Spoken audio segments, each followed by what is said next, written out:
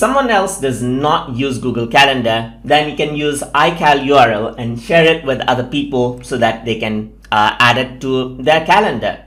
So to do that, I'm going to go around into settings, onto settings option, and I'm going to select the calendar that I want to share. So once you scroll down, you can see that you have the public address of the iCal format, which you can share. So unless the calendar is public, this won't work though. So if your calendar is private, you may want to go with secret address in iCal format. We can go around, toggle the visibility right here, and this is what you have. So you can copy this out, and what the other person will be able to do is they'll be able to add to other calendars and click on from URL right here. They can paste out the URL, and once they click on add calendar, they will be able to see your events right here. So all the events is here, as you can see.